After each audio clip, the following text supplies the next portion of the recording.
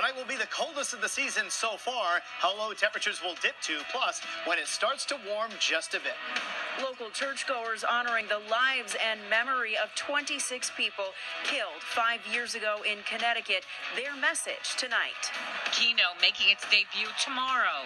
How much business the Lottery Commission expects it will bring to New Hampshire. Net neutrality repealed. Why the FCC's decision is unlikely to be the final word. And you know what that means. Star Wars The Last Jedi is finally in theaters coming up. We'll tell you what the fans thought of the big premiere. No one covers New Hampshire like we do. Now, WMUR News 9 at 10 on METV, New Hampshire. And tonight at 10 o'clock, we are seeing some of the coldest temperatures of the season in Colebrook right now. Single digits, 5 degrees, while other parts of the state, well, Hooksett looks like it's at 16. Good evening, everyone. I'm Tom Griffith. And I'm Shelley Walcott. Some parts of the state are below zero right now. So how cold will it get overnight? Let's head on over to Chief Meteorologist Mike Haddad. Well, Shelley,